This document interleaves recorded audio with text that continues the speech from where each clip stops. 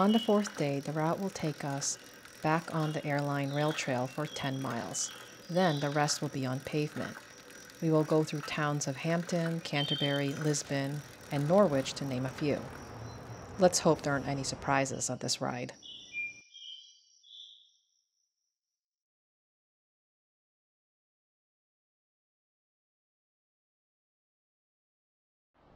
All right, it is day 4. Whoops.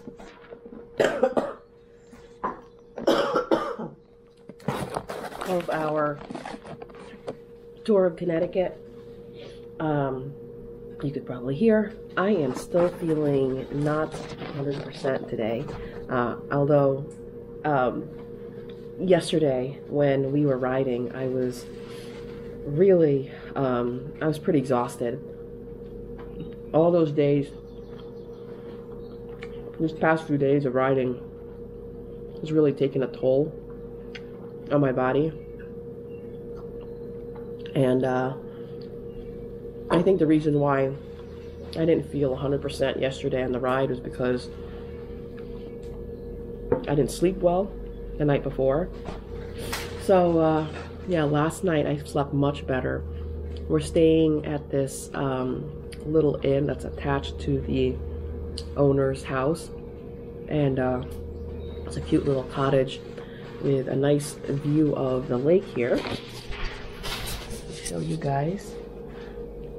Yeah, it's I don't know what lake this is, but it is really peaceful to wake up to in the morning. Anyway, I am eating my leftovers from last night's dinner, burgers and fries, because I'm feeling a little better today now that I got enough sleep. It was a really good sleep last night, very quiet here, and I also learned that probably it's helpful to find a place where they have a air conditioning unit, because the air conditioning really does help with helping me sleep better, and both of us, it helps to both of us to sleep better.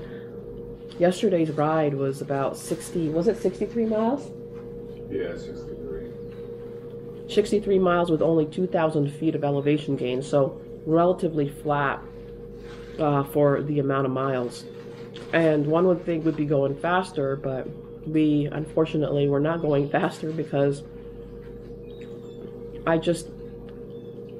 mentally I wasn't there, and I tried to get moving faster, but every time I do above zone 2 I just was not feeling great.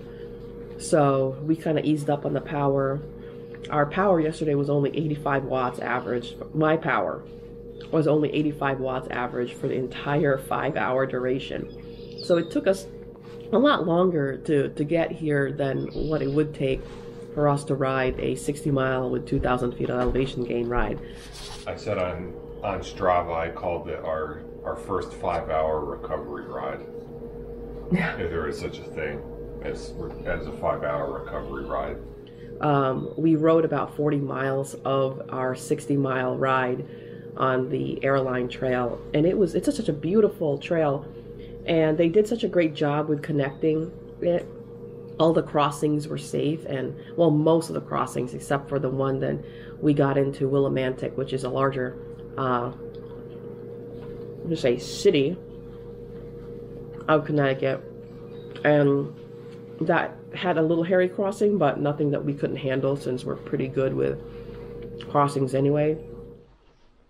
Today, hopefully, now that I got enough sleep, my motivation for doing this ride is that tomorrow is going to be a rest day. So thank goodness. And we'll spend a day in Mystic, and we'll eat our way through Mystic, because that's another thing, is that you really have to stay on top of your eating, because when you fall behind on it, it really affects your ride. So that's why I'm having my burgers and fries right now, so that this was my leftover from last night. I feel good, so I'm just going to eat it. Yeah, I was actually feeling much better yesterday, at least in terms of these dizzy spells that I've been having.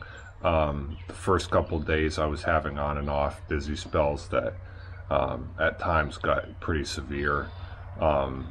Yesterday I didn't have them at all, so I don't know if that's because we were taking it easy, or I did kind of just feel better today starting out the ride, and I actually liked the weather yesterday. It was a little warm, but I prefer it to be warm rather than cool. And it was a little bit sunny, which I like. You know, wasn't gloomy and rainy. So I guess I was just in a better mood yesterday, and I didn't get great sleep the night before either. So I did feel a little tired yesterday in the sense that I wasn't fully rested, didn't get enough sleep. But since we were going easy, that didn't really affect me that much. And again, I wasn't feeling dizzy, so that was a big plus. Like Joy just said, you know, my motivation for doing this 4th day of riding today is going to be that once we get to Mystic, you know, we earn a rest day where we pretty much do nothing but stroll around town and eat. So that sounds like fun to me. So yeah, I'm gonna have breakfast pretty soon and then get started on the day.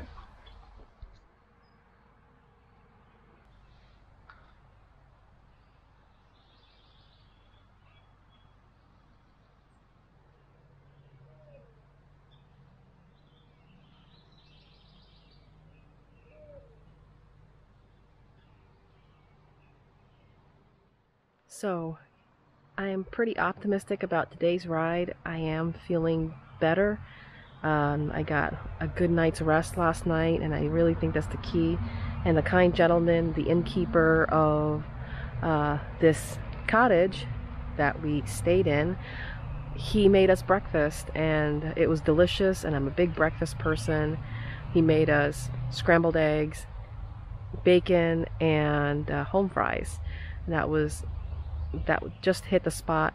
And in addition to my hamburgers, my cheeseburger and fries this morning, I think I'm ready to go. I think I am well fueled, and I'm in a positive energy, and so I am really looking forward to riding down to Mystic. So just a little history that I learned about Pomfret. Pomfret, the road that we're in right now, you could probably hear the car behind me or the trucks behind me. The road is one of the oldest roads here in Connecticut. It's Route 169, according to the information that I read from their website.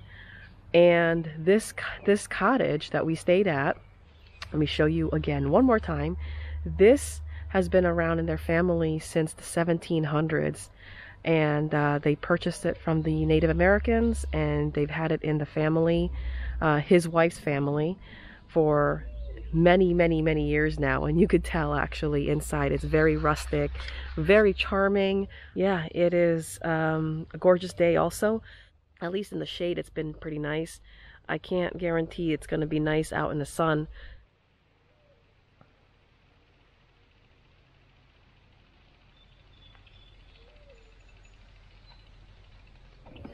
All right,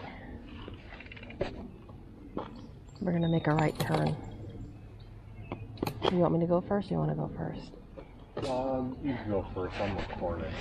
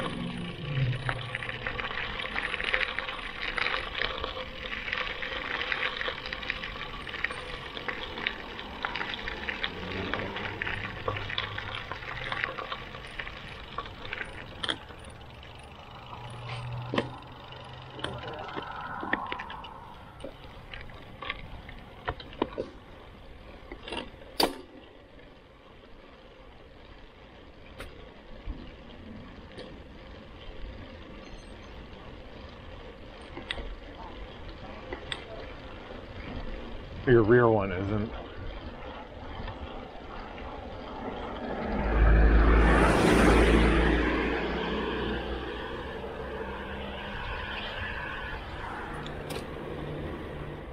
The ride from the inn allowed us to appreciate the landscape this town has to offer. It's hilly, but lined with beautiful homes and schools. Yeah.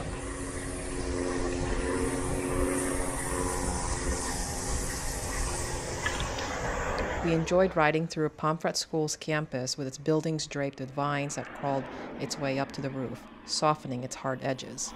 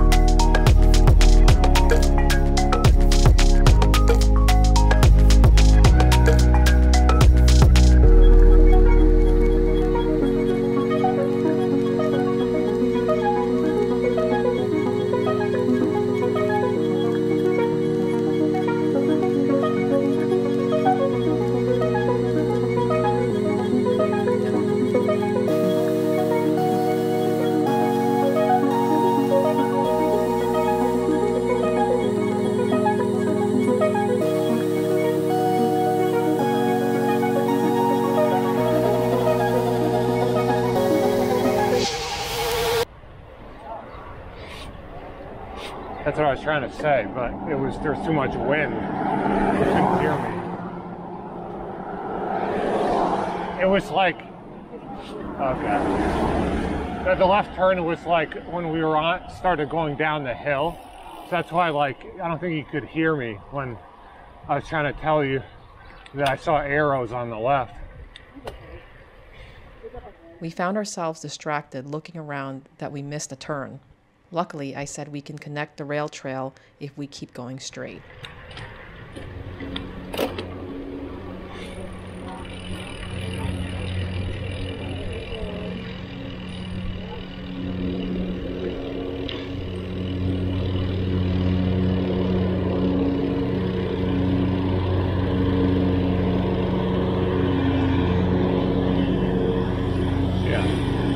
Yeah, right where that guy's going.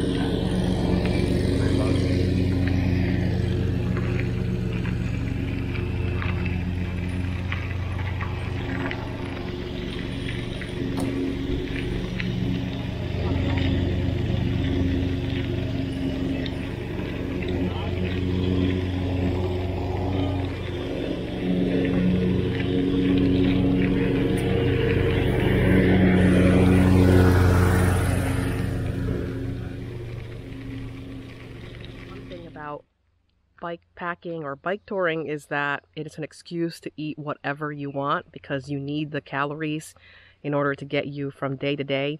So we were just talking about how like we eat things that we normally would not eat. Like just now I had the Milano cookies. These are the dark chocolate cookies with a little with a chocolate in the center there. Oh my god, these are so good. And I also, the house that we stayed at, or the cottage that we stayed at, had all these snacks. So I got Chips Ahoy. So I was factoring eating 4 of these Milano cookies, which is equivalent to 240 calories per hour. And then also my electrolyte mix.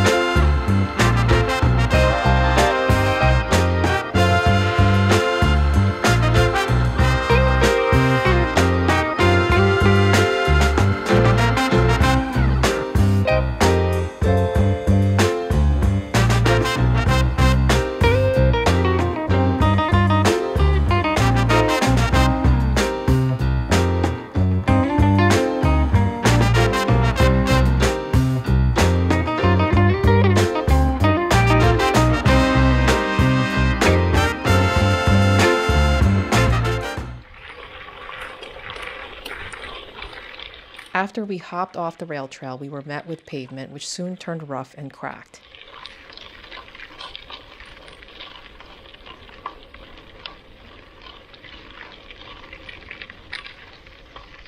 Then, what almost looked like a dead end, a trail seemed to lead the way out.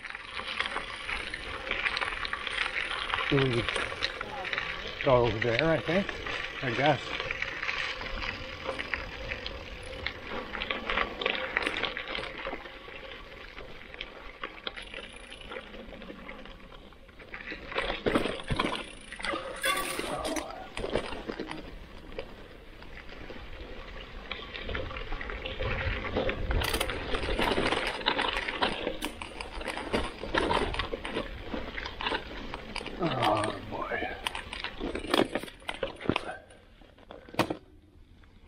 We entered a trail, but it quickly turned into a rutty course meant for mountain biking. We jumped off our bikes and decided to walk this section, like other off-roading experiences we've had in previous days. Yeah.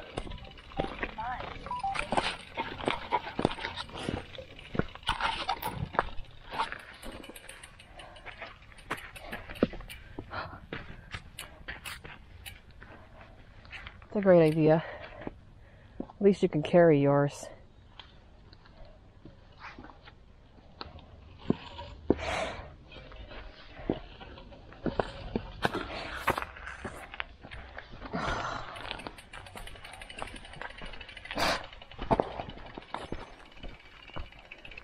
What is this?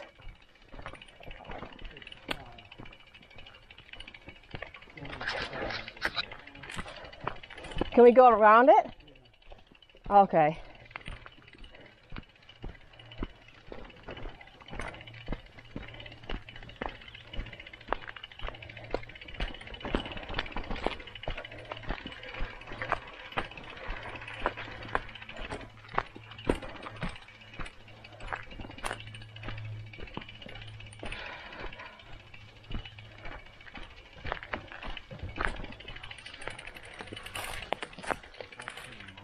Over here, actually, honey. I found a...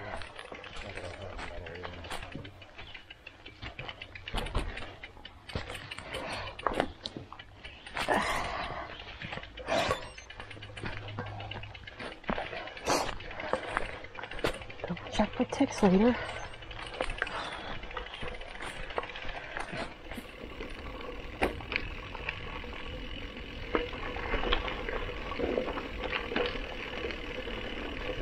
Huh.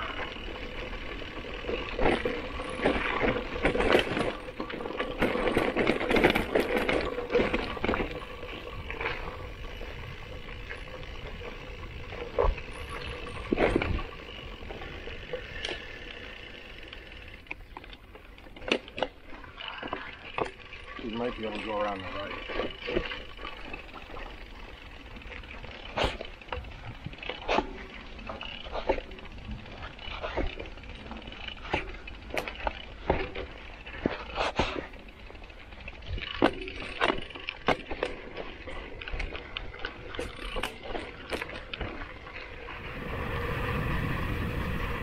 Finally, the trail ended and we got back on the pavement.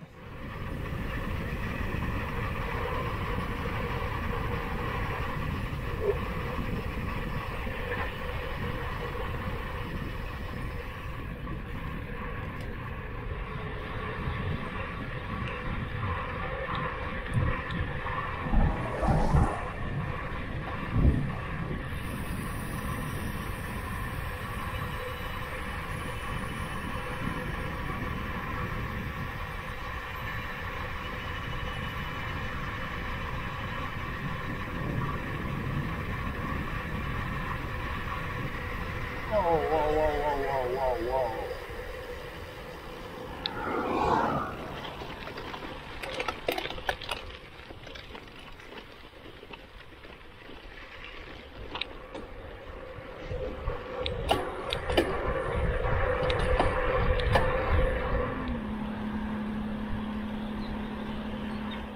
Despite riding on smooth tarmac, nothing can stop the pain radiating from our bottoms.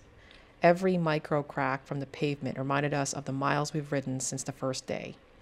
But the great thing about doing a bike packing trip is that you can stop as many times as you want. So that helped us immensely to relieve the pressure on the saddle.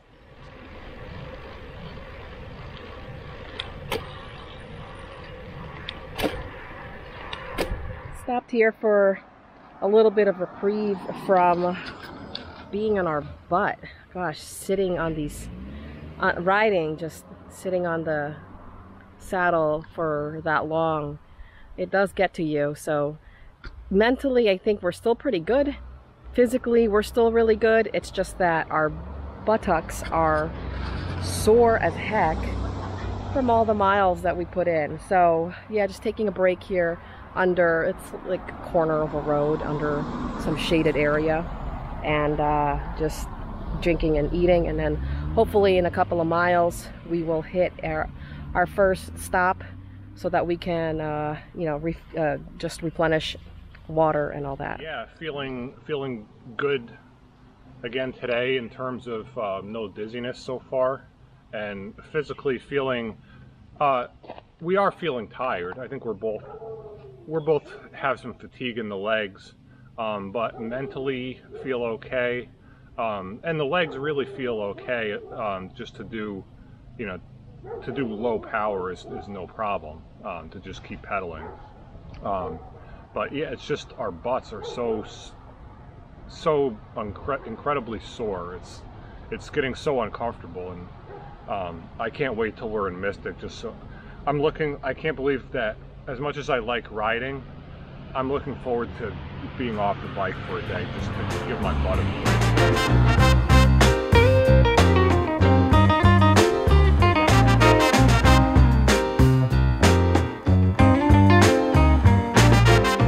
We were both in good spirits as the sun beamed down on us and the warmth of its UV rays boosted our moods.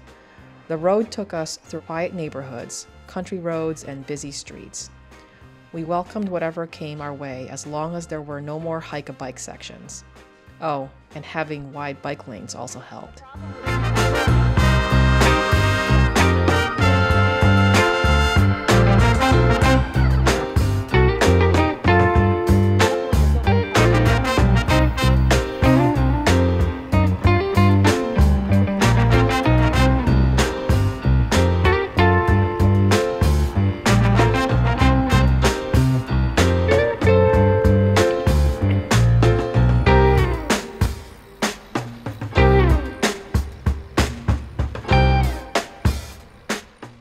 We are about 46.4 miles into the ride and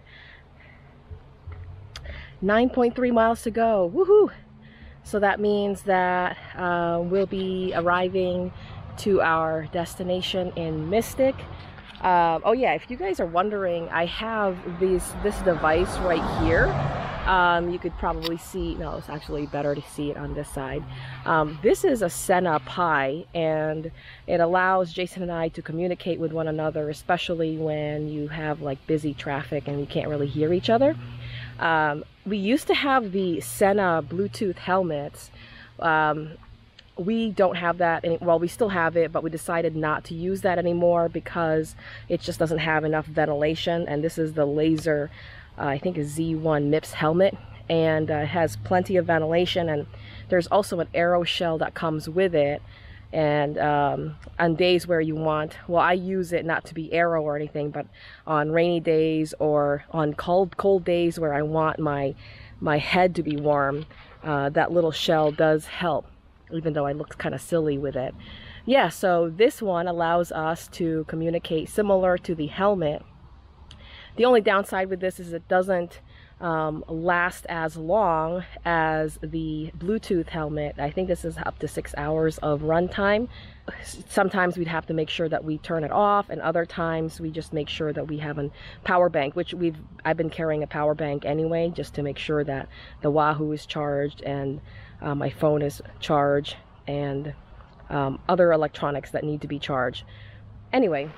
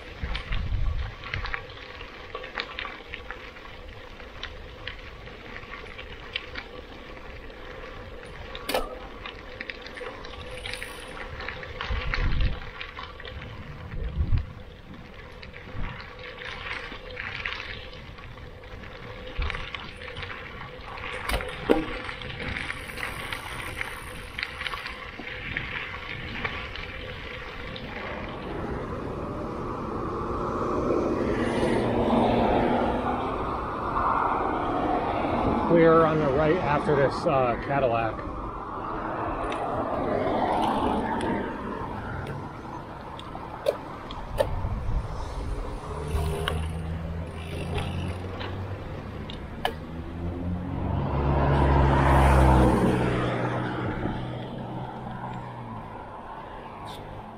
Finally, we arrived at our destination in Groton, which is just a mile down the road from downtown Mystic. We were relieved to know that we have a rest day tomorrow. Hi. That's 180.